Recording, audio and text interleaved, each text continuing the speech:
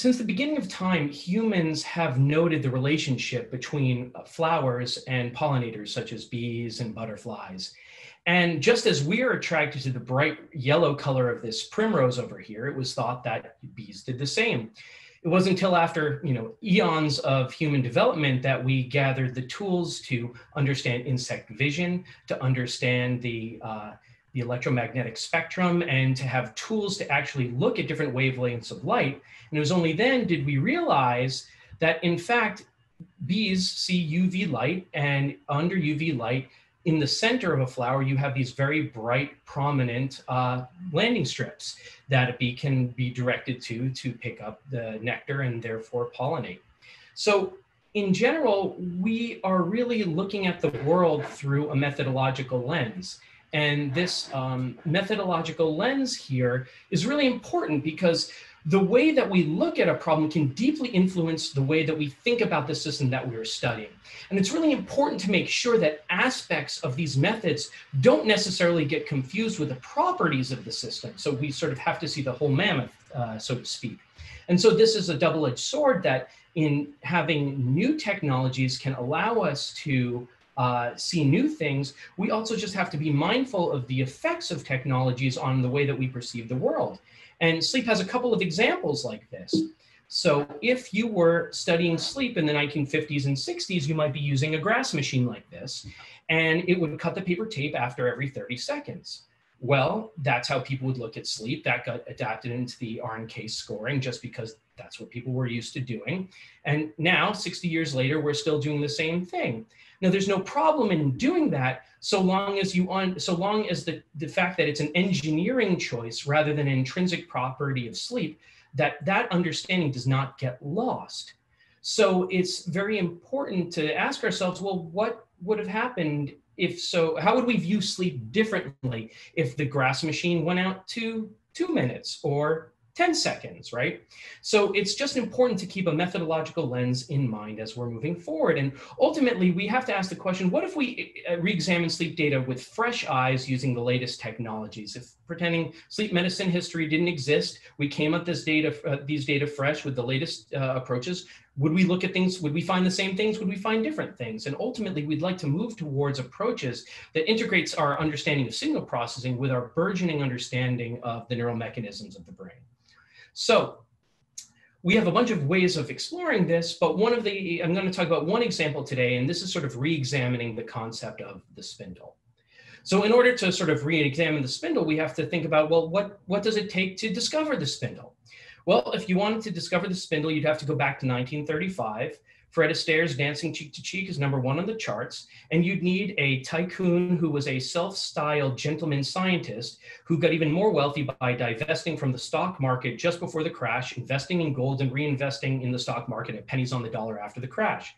And that person happens to be Alfred Lee Loomis. And he's a really fascinating character that I just had no awareness of until really getting into this field and doing this research. And so what he ended up doing was, because he wanted to be this gentleman scientist, like these British people that he thought a lot about. He purchased this mansion in Tuxedo Park in New York, and he stocked it up with the latest and greatest scientific toys and invited with engraved invitation all the best scientists of the world.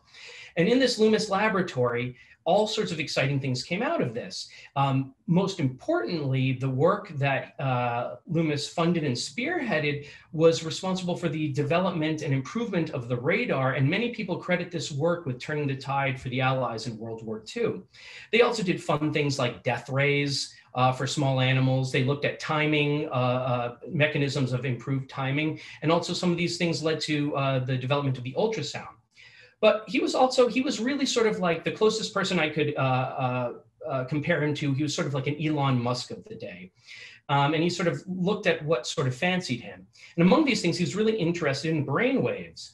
So here he is in front of this drum recorder. It's 8 feet long, 44 inches in circumference, and it revolved once a minute. And this is what they would use to do polysomnography, because he was just very interested in it. Now, Alfred Loomis, tycoon, scientific visionary, not really known for being the best father and husband. He experimented on his son, Henry Loomis, who was in his early teens at the time. And he would do great things like sneak in while he was sleeping and tell him that his boat was on fire, watch Henry wake up and try to put out the flames, and have a good laugh, but also understand that we can actually perceive things while we are in deep sleep. And out of this polysomnography came these recordings, and these are actual recordings that were drawn from the drum recorder. And you can see, we see these EEG squiggles that were made by this pen. And so what was the state-of-the-art analysis of these sorts of signals? Well, one of the best instruments of all, the human eye. And here are some other people that I'm sure many people in this audience will recognize, at least by name, examining these paper tapes of EEGs. And I think it's really important to pause here for a second and think of how much of the way that we think about sleep is influenced by what people in the 1930s saw by eye in these sleep recordings, and understand the implications of that. So following these experiments, Loomis, Harvey, and Hobart published a paper in Science in 1935, in which they published a bunch of their observations about what they saw in the EEG, but in particular, they noticed bursts lasting between 1 and 1.5 seconds at about 14 hertz. And they said, we have designated these as spindles because of their appearance in the record. And as far as I know, this is the original coining of the term spindles that came from here. So 85 years later, what is a spindle? Well, a spindle is really a specific time domain waveform pattern that's identified by an expert. The gold standard is expert detection. So if an expert calls it a spindle, it is a spindle. It's sort of the Justice Potter Stewart, I know it when I see it definition. Now, we have codified this a little bit more in terms of sleep scoring manuals, right? But essentially what we do is we have this sort of broad definition of this wiggly waveform. So let me see if I can get rid of this little thing here. Okay. Typically, these appear they appear at a rate of 2.5 to 3 spindles per minute.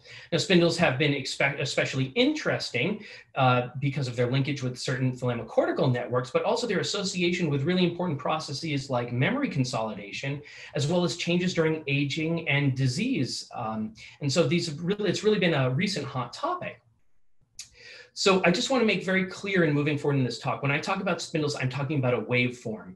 We, as of now, do not, from the EEG alone, have the capability to know from whence a waveform is derived. So we are just going to be talking about phenomenology of the waveforms, some of which are generated from specific mechanisms, but we can't tell. Okay? So as I said, the state of the art in analysis is looking at these paper tapes by eye. Well, why is that potentially problematic? Well, these sort of transient oscillations are in fact exceptionally difficult to see by eye based off of what the noise characteristics are and where in the waveform they fall. And so as you can see, these simulated spindles here are going above some physiologically accurate noise and over some slow oscillatory activity. And you can see there are points, in fact, in which these are completely obscured from view. And so it's a question now of saying, well, hold on a second. When we're talking about spindle phenomenology, are we talking about a true underlying of waveform, or are we talking about just the things that are the easiest for people to see by eye in waveform traces? And we can see that this is actually borne out when people try to identify these. Here are two experts looking at the same 6 segments. And you can see that when they count the number of spindles, there are vast differences in the amount that these experts report. And moving forward, there are lots of studies that show differences between scores, difference between automated algorithms, and differences between all the scores and the algorithms. And ultimately, this is because any sort of automated method or machine learning approach is the goal tends to be to replicate flawed human scoring. So we end up sort of in a circularity and chicken and the egg. So what's our new methodological lens that we're going to do to look at this phenomenology? Well, it's the multi-taper spectrogram, and it's just a way of looking at things in the time frequency domain. So x-axis is time, y-axis frequency, and color is power. And this actually allows us to see an entire night of sleep in one eyeful, but actually go and zoom into these micro events. And for those of you who are interested, at our website, sleepeeg.org, and we have an aptly named paper related to this, we have full tutorials that can teach you how to understand this, and as well as how to score sleep using these methods. So what can we do? Well, by taking something like this in the time domain and making it into the time frequency domain, here's what happens. We get these spindles appearing as these blobs, which we'll call time frequency peaks, in the spectrogram above. And this is what you can see, is that no matter where they go, and even in the presence of some pretty strong noise, these time frequency peaks are very robustly visible. And so this says, well, maybe we should use this as the basis of inquiry. And so if we take a look into, here's a segment of non-REM sleep over about an hour of the, in the multi-taper spectrogram. If we zoom in on this sigma band here, we can see, oh, wait a second, this evolves into a lot of these little blobs here. If we zoom in even further, we say, okay, well, look at this. Every time we see a blob, we see a little spindle-like waveform. This could be interesting. And in fact, there's a principled mathematical reason behind this. Any sort of transient oscillation, which means a short burst of oscillatory power in the time domain, will be by definition, will appear by definition as a time frequency peak in the spectrogram. And moving forward, we're just going to call these TF peaks. These are going to come up a lot more. So now here's a waveform trace, and you can take a minute to see, are there spindles here? How many spindles do you see? Where are the spindles? Well, an expert scored these regions as having spindles. But when we look at this in the time frequency, we see that, yes, indeed, these blobs, there are blobs, these time frequency peaks corresponding with these spindles, but we also see a whole bunch of other similar looking time frequency peaks that are not scored at spindles. So this is sort of interesting. And in fact, when we look at this across different subjects from different data sets and also under different referencing schemes, we see a couple of things. We see that there are a lot more spindles than we expect. If you expect there to be only 2 to 3 per minute, many times that, in fact. We see that for the most part, every time someone scores a spindle in the time domain, there is a time frequency peak. And it seems that only the strongest of these time frequency peaks are scored. So this is what we see in our just sort of empirical observations by eye. We're doing the same thing that they did in 1935, just looking at a different piece of paper. And so we have to ask ourselves, do traditional spindles represent only a small subset of a broader phenomenology? So how do we approach this? And again, we're just starting from basics, starting with the most obvious, simple things to do. Well, the first thing we do is let's score blobs. And so I developed this program where you can go in and you can basically take a spectrogram, start scoring spindles wherever you think there's a spindle. And this allows you to sort of create at least a first blush attempt of looking at these things. And so what did we do? Well, we looked at them in a couple of data sets, and the two that I'm going to talk about today is the DREAMS database. It was 8 subjects with 30-minute segment, both healthy and those with sleep pathologies, and it had expert scored spindles in the time domain. And for those, we scored time frequency peaks on 6 subjects on C3. Then, thanks to the generosity of Dara Minoak, we're also looking at full night data from control subjects that came out of the Walmsley 2002 paper. And we scored 5 subjects from those in C3. Now, this ended up being, and I'd like to take a moment to recognize Tanya Dimitrov, our research assistant, who hand scored 17.5 thousand of these TF peaks. Is really a Herculean task.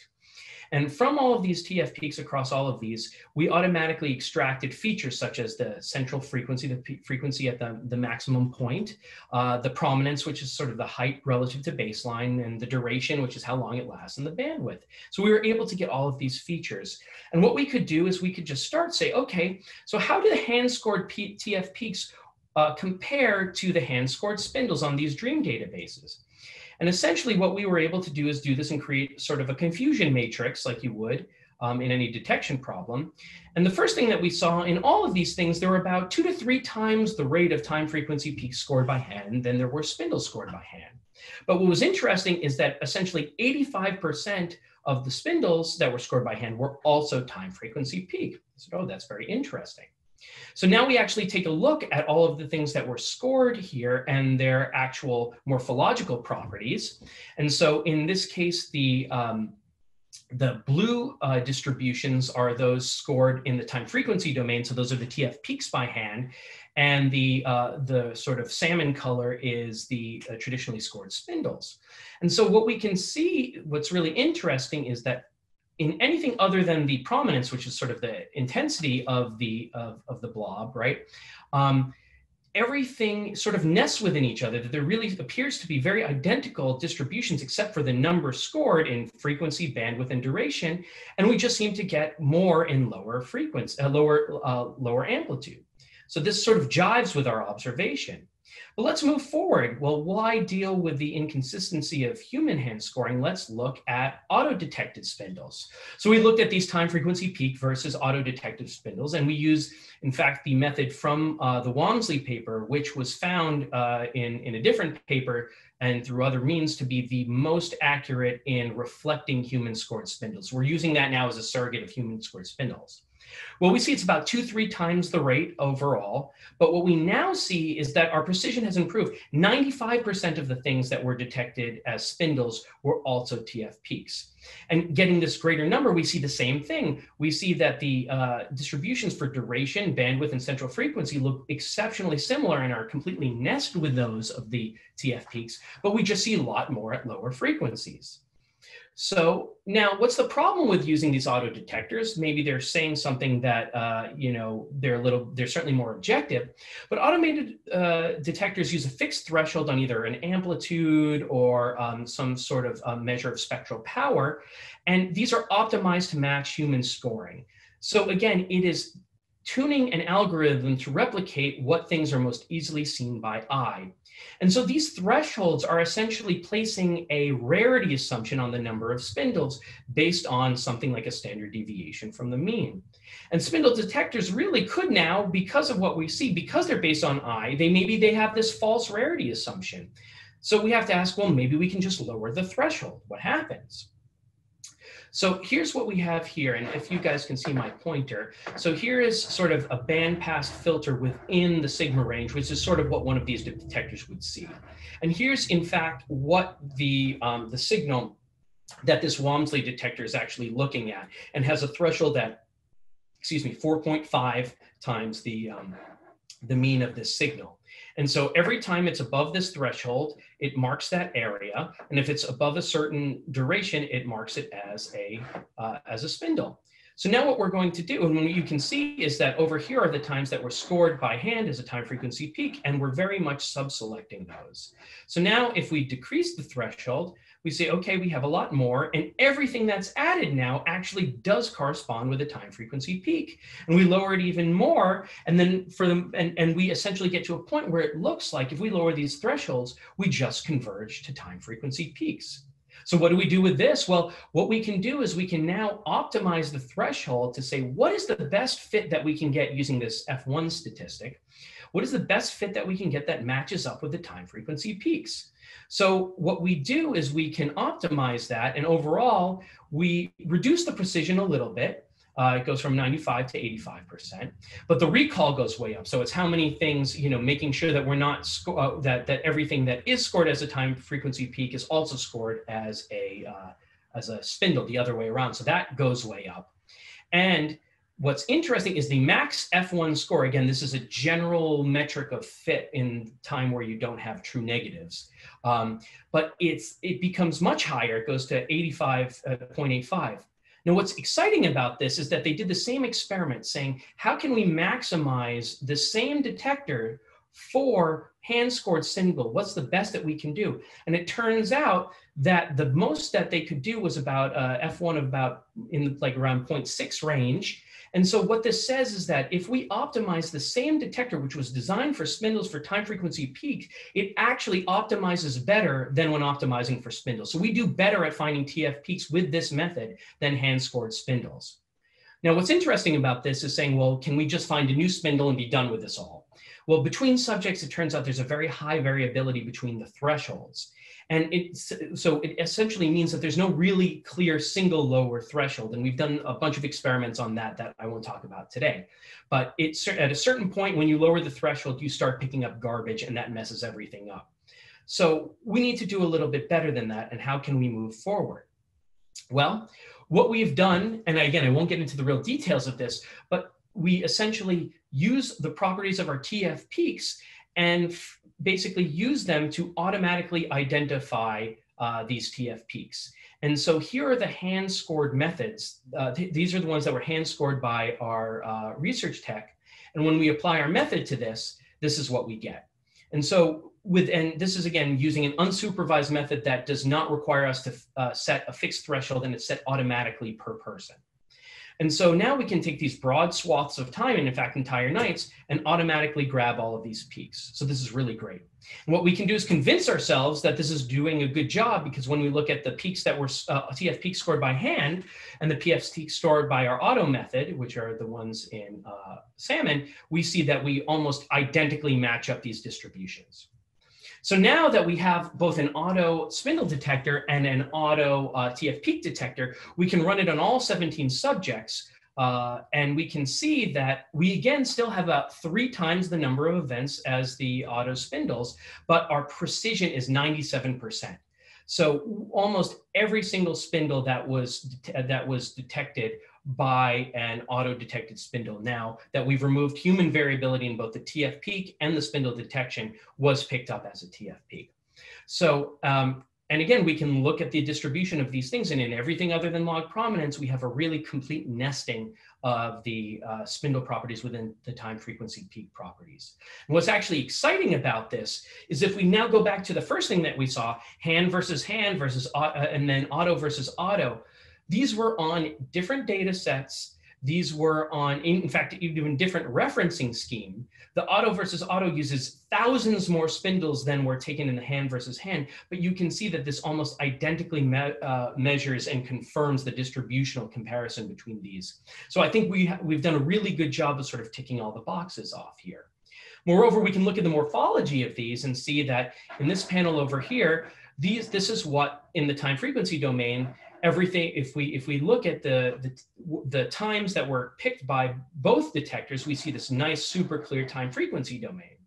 Then if we look at the times that were picked only by the time the auto TF peak detector, we see, again, a really clear time frequency peak, just a lesser amplitude here. And then if we look at the spindle auto only, we have some sort of things probably where the detector messed up a little bit, some garbage below, but this really only constituted 1% of the time that the spindle detector picked up something the TF peak detector did not.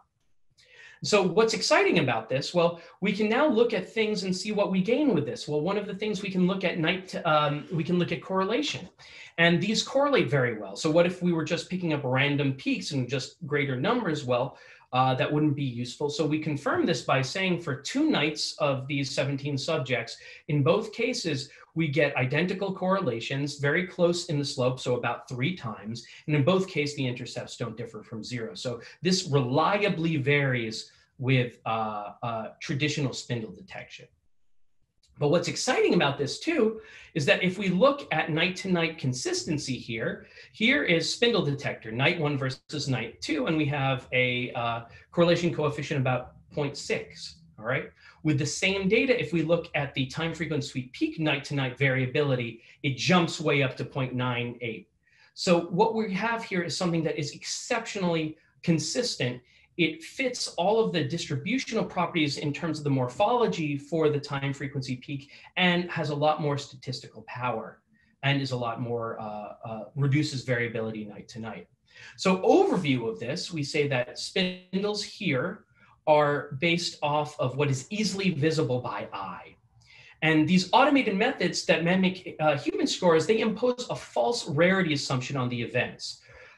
Nearly all the scored spindles correspond with a TF peak, but not vice versa. And spindle properties are essentially indistinguishable from TF peak properties, except for the magnitude. So we can, I think, say with fairly good confidence that that traditionally scored spindles are therefore a clear subset of the TF peaks that we observe in the sigma range. And so we therefore find no justification for excluding them from spindle phenomenology analyses. And what are the implications of this? Well, we say there are more TF peaks in spindle by about 3 times. They have better night-to-night consistency. The threshold-adjusted spindle detectors actually do a better job of detecting TF peaks than spindles. And therefore, we can make the statement that TF peaks in sigma are a more complete representation of the underlying phenomenology. Thus, we believe that future work must therefore re-examine spindle activity under this new and improved framework. Okay, I'm going to take a little drink here. So now this is what we have. And now we can ask the question, well, what's next? And so we'll give you a little taste. This is an hour and a half talk in and of itself, but I'll give you a little taste of what's going on here. So what if we look beyond sigma? Say, why do we stop with just looking at TF peaks in the range where spindles are known? What if we detect time frequency peaks at all frequencies, okay? If we detect time frequency peaks at all frequencies, and then instead of saying, well, these are the ones that matter and these don't, what we can do is something a little bit more agnostic. Instead of detecting specific peaks, what we can say is, let's just pick all the peaks that we find, big, small, long, short, whatever. And then instead of saying, these are the peaks that matter, we're just gonna look at the distribution of peaks at each frequency. And I'll show you how that works. So we have an improved and sort of more advanced method of doing this, but we can take the spectrogram, this is a spectrogram of the entire night of sleep, and look for time frequency peaks at all frequencies using this an improved method here. And what we get is these little dots all over the place, and the size of the dot represents the magnitude of the time frequency peak. And so now what we end up having is about 60,000 peaks per night. And so instead of trying to say which ones matter and which ones don't, what we can do is look across time and for each frequency go across and say what's the average rate of TF peaks at each of these frequencies. And we can come up with this rate histogram. And this rate histogram here shows here's a big mode. So again, a mode is a bump in the distribution right where we see all this traditional spindle activity. And so we can do this again on this same subject, same data set. And here's what we see. Well, the first thing that we observe here are 4 different subjects here. And we observe that these are healthy controls, but there's vast heterogeneity in the shapes that we see. We see one subject has one kind of bump here. And as many of you know, there are fast and slow spindles that were found. This appears like this subject only has what might traditionally be called a fast spindle. Here's another subject that has 2 bumps. This is fast and slow here. But here's another subject that has a mode here at the traditional spindle frequency, but a mode here in the low alpha. And here's another subject that has 3 different modes here. So one here, one at sort of a lower frequency and one at the low alpha. So this tells us, first of all, that even within a cohort of very well-controlled subjects, you have vast heterogeneity.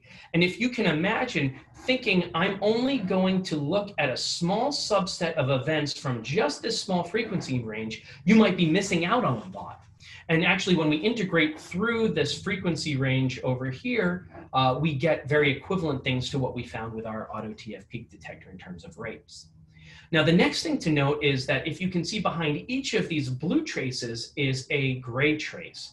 And they're so hard to see is a really exciting thing because that represents 2 nights of sleep. The second, this is the other night of sleep that they had on 2 consecutive nights is represented by the gray trace. And as you can see, they are almost exactly the same. So not only are these, the regression that we showed from better night-to-night consistency across these detected spindle-like TF peaks, right?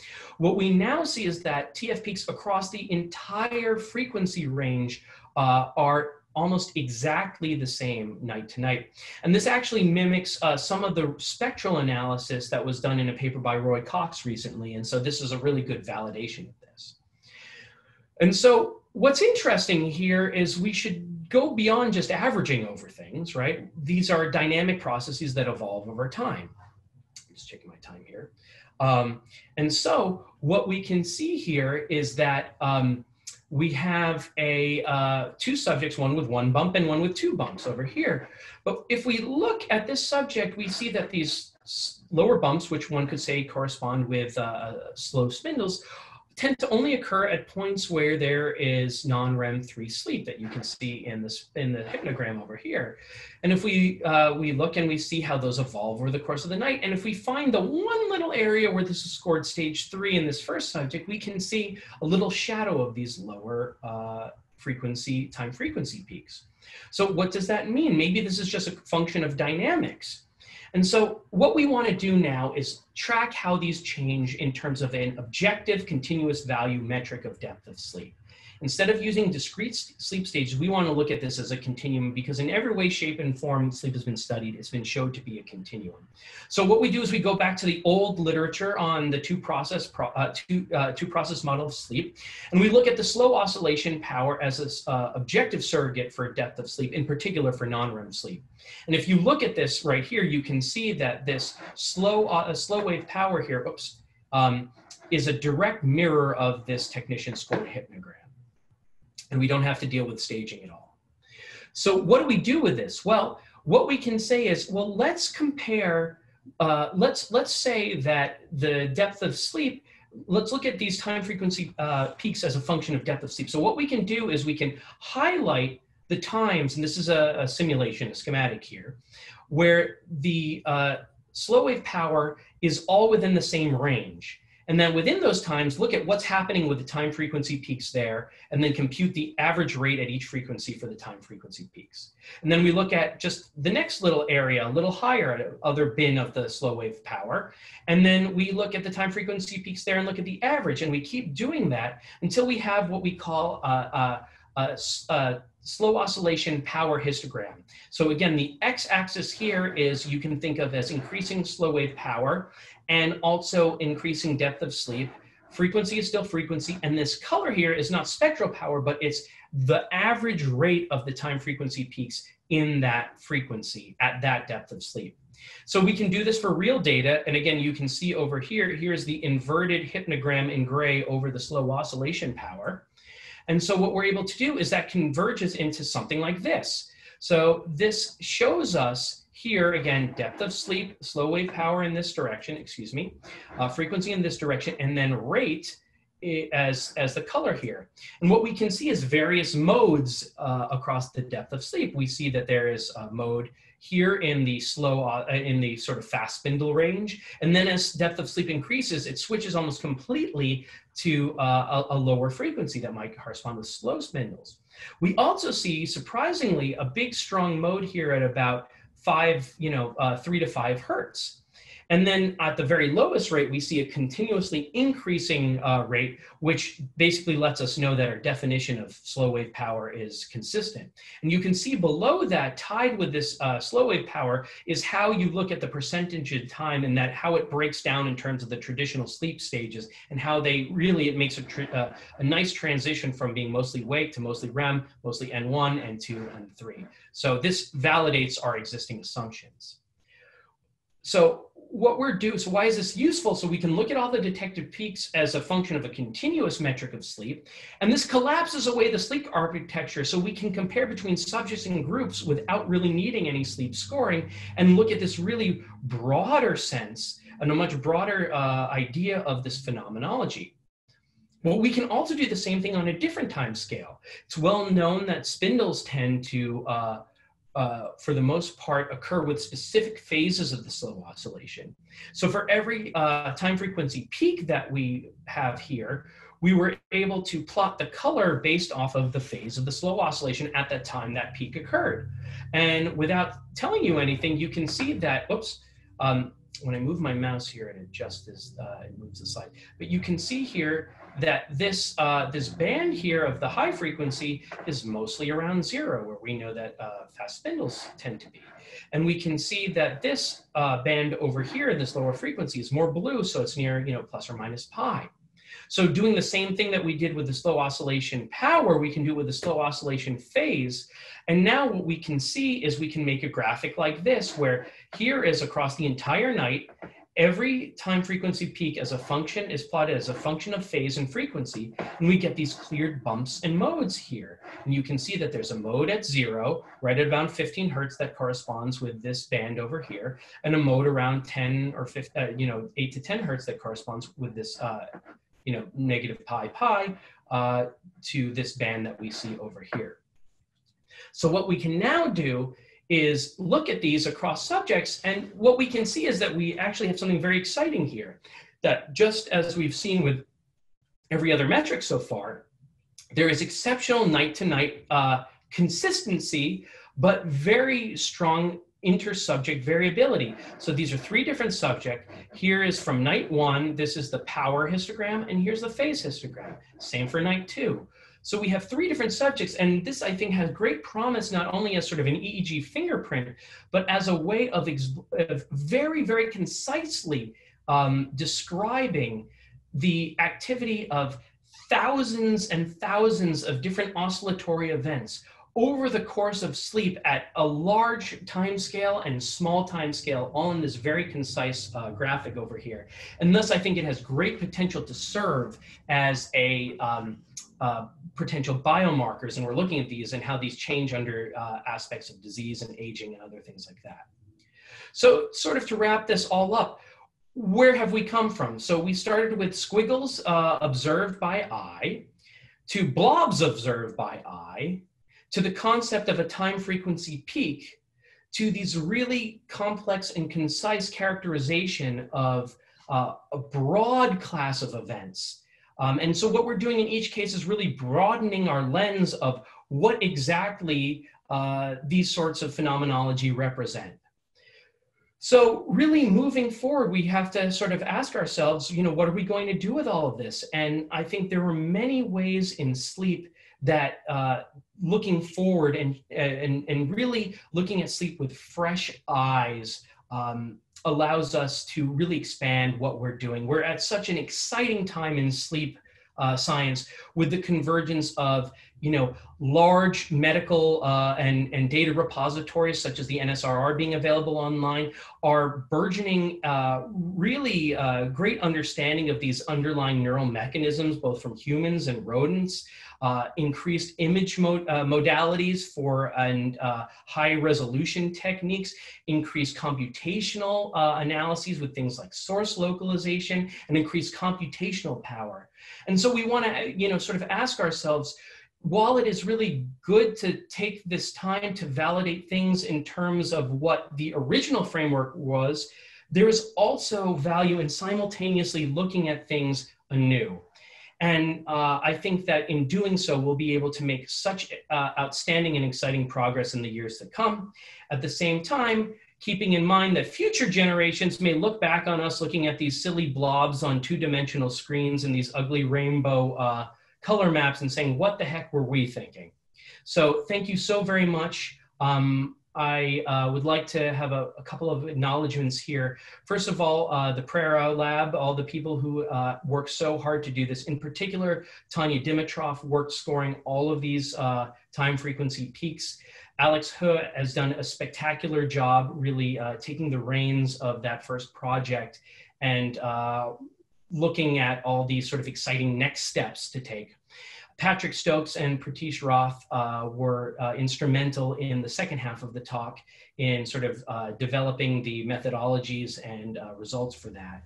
And also in particular, the collaborators, Dara Minowick for her insight and use of the data, and also Robert Stickle for the same and excellent guidance.